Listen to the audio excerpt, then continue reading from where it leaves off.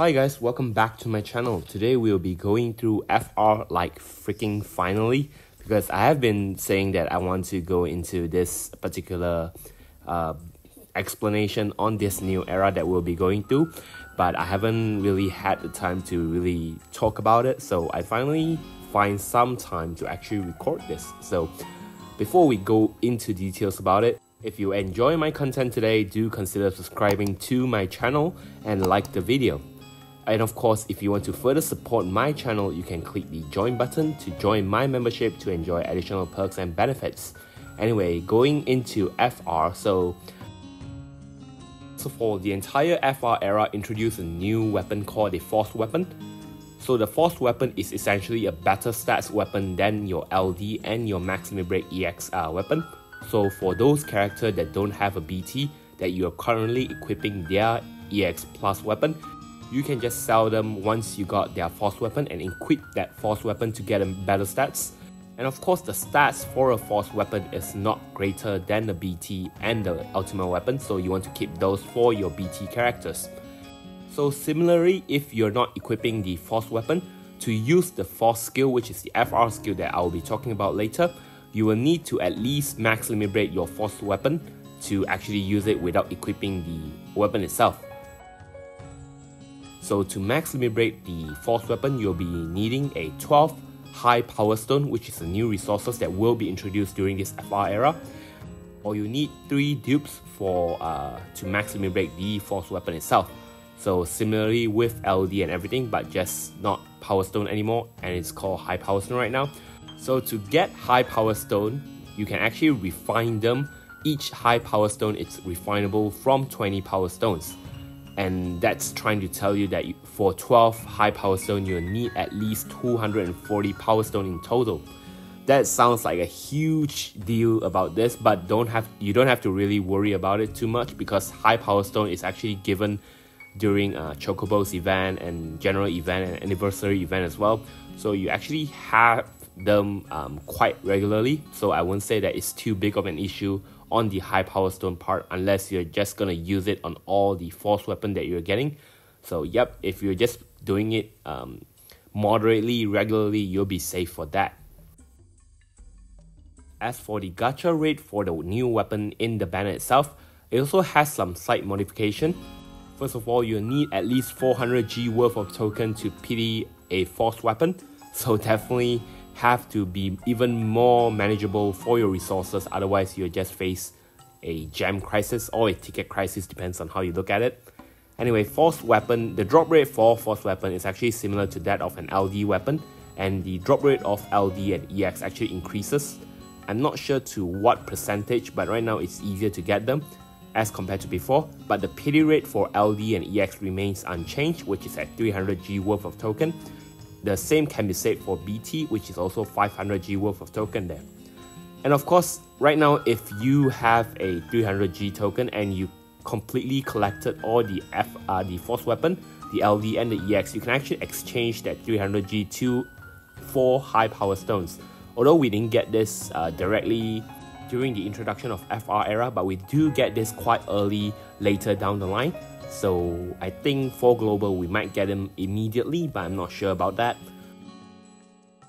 Anyway, there's this new thing called FR Board, which requires you to at least have 50,000 of enhancement point plus 3 Force Stone or 60 Force Stone shard to max the FR Board. The Force Stone and the Force Stone shard can be obtained through clearing the latest event, or can be exchanged in the daily token. Anyway, to fully utilize the character's Force Weapon, you want to maximize their enhancement point, which I will be telling you later why. So 15,000 enhancement point per character is actually a huge deal, but for Mock Pass user, we actually get an upgrade on that. Right now, we can get 15,000 of enhancement point per event for regular Mock Pass, and Premium Mock Pass has double of that amount, which is 30,000 enhancement point.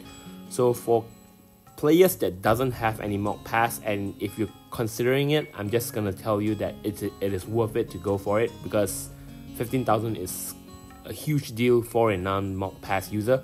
You only get 5,000 per event, so you need 3 events to actually completely get the amount to complete just one character enhancement board. So you might want to be careful there. Of course, I'm not saying that you can't get it, because we do get enhancement point a lot later down the line through events where you can exchange it using events token itself. So I'm just throwing up some options and some better recommendation here. Anyway, now we talk past the basic part about Force Weapon. We're gonna go through the FR era difficulty. During the FR era, we'll be getting a new stage called the Shinryu stage, which will replace the Lufenia Plus. And Lufenia as well as Chaos stage will now introduce a new set of challenge quests. Okay, so from what we have right now, we only have Chaos level of challenge quests, but the introduction of FR era actually introduced a Lufenia challenge quest as well. The condition is similar, where you need 3 synergy characters and no friend support to actually clear the stage, but it doesn't come separately. You can just clear the regular stage with the said character, and then the rewards will be obtainable through the event rewards. So yes, that's that. As for the newest stage, which is called the Shinryu stage, it's gonna feature a new set of skill, not just for yourself, but for the enemy as well. So we'll be getting something called the Force Gauge, which you can see from what I show you here. So the Force Gauge essentially starts at 0% for a Shinryu stage. It varies depends on the stage you run with. In Chaos, you can just start right away. I mean, in anything below Chaos or Chaos itself, you can just start right away at 100%. And for Lufenia stage, you'll be starting at 50%. And of course, in Shinryu, like I mentioned, you'll be starting at 0% to build your gauge up. Similarly, the enemy also have a Force Gauge from what you can see here.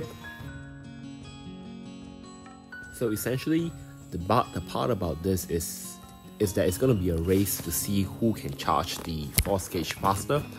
And I would like to call some unit that can specialize in charging the FR gauge.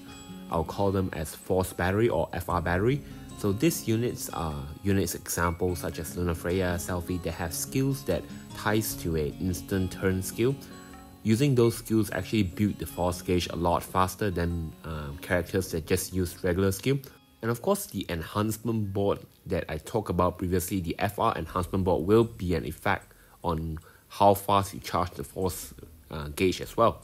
Not just the character that is performing the skill itself, the character that you bring to the entire run, the party, all 3 characters, having them all max their Force Enhancement Board will actually have a faster Force Gauge charge.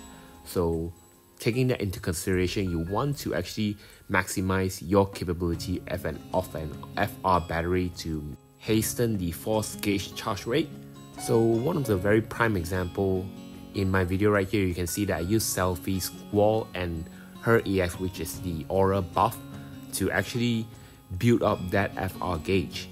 Do note that additional ability while have an instant turn is not considered as a skill to build that Force Gauge. And once you're able to charge your Force Gauge up to 100%, you'll be able to use your FR skill to enter into a state which I like to call Force Time.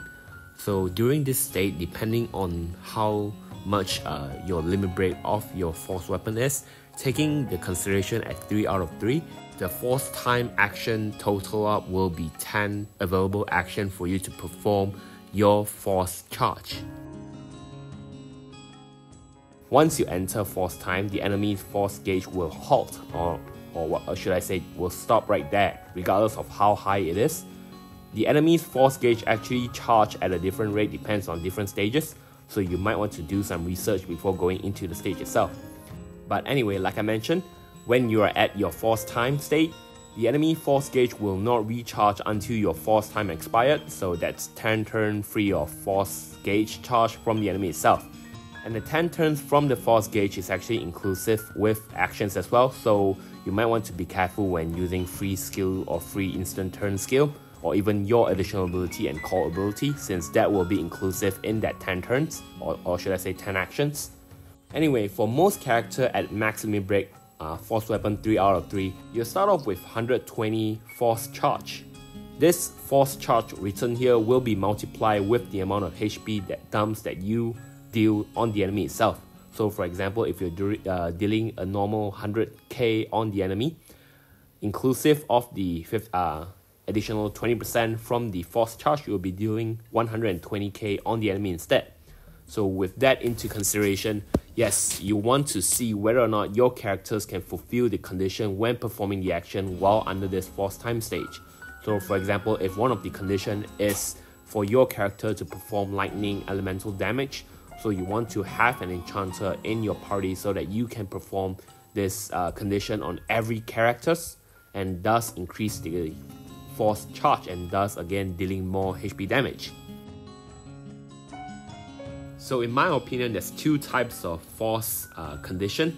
What I'm talking about is there's the self-fulfill FR condition, and there's the party-wide friendly FR condition.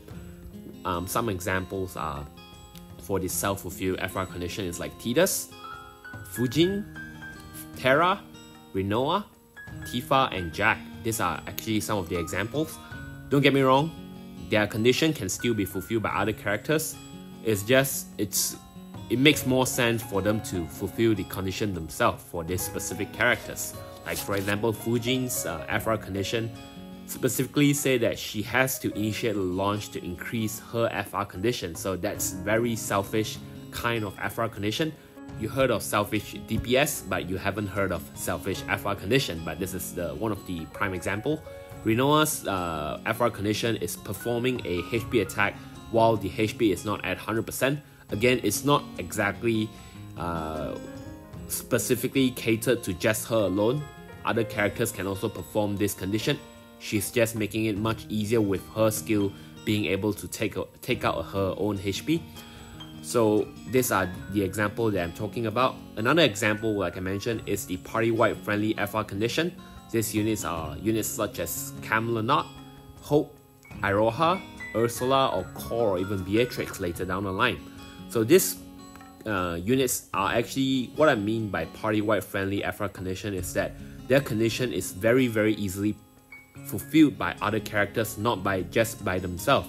And sometimes it's better for them to let the other unit fulfill their own condition instead of having them fulfill it themselves.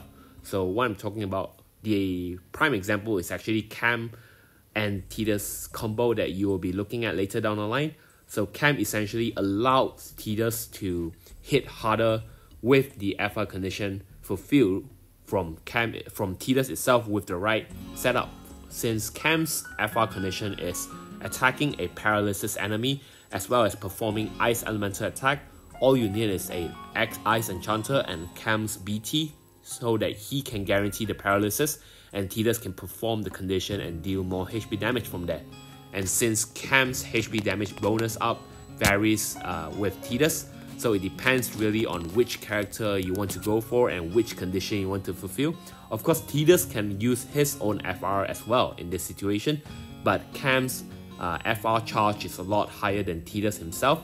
So with that into consideration, you want to use Cam for a smarter and quicker approach for the stage itself.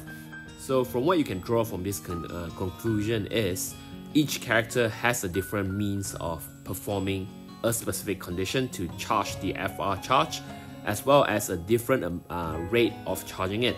So I'll be talking later down the line next time. Every time a character is introduced with their FR weapon, I'll be talking about the best ideal team comp, or at least team synergy that can actually fulfill their specific force weapon FR condition. So starting off, for example, it's like Arif.